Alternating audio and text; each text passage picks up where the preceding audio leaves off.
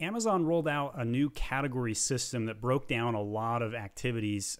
We saw reports on September 20, let's look at the date here, September 25th, Friday, 2020, when lots of rankings, just like BSRs, just dropped like a rock and sales were affected. The larger a seller you are, the more likely you were impacted by this. This is separate from all the other suppression videos and catalog breakages that we've seen in the last 30 days. They've been massive. There's a lot of them right now. I made the conclusion today, and I figured out, I think this problem is directly related to Amazon rolling out remote fulfillment, and they made a change to remote fulfillment. The reason why I draw the conclusion that these two things are linked together is I've been talking to some Amazon insiders, and this following error message has been very frequent. It reads, "This SKU has an inconsistent product classification with the ASIN. Please submit a feed to update the SKU to match the ASIN product classification." If you've seen that error message, this is something you need to act on very quickly. This is a very important problem that you're dealing with. The solution is to upload a full update feed file and make the classification or the category keyword to be the same in the USA as it is in every other location. USA, Canada, Mexico, if you got European accounts, do the same exact thing on all accounts. This will clear the error.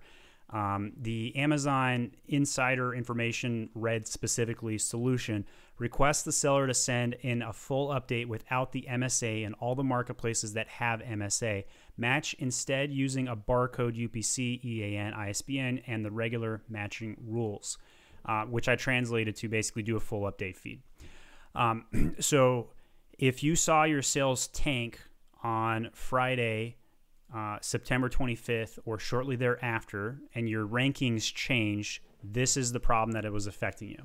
And it was directly tied, in my opinion, to the remote fulfillment rollout. Massive problem. Lots and lots of sellers were talking about this, but I hadn't seen a solution, and I finally grappled with it today to come to this conclusion. So I think we've found the solution, and I think we've figured out the cause, and it's nice to put this one to rest. My name is Stephen Pope. I'm the founder of My Amazon Guy. If you ever need any help on Amazon, we solve problems daily, especially when the Amazon catalog support lets you down.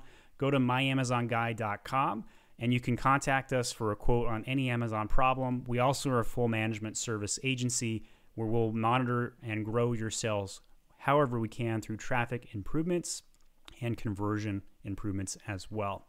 All right, if you've run into this problem yourself, you have anything to add, don't hesitate to write on the comments.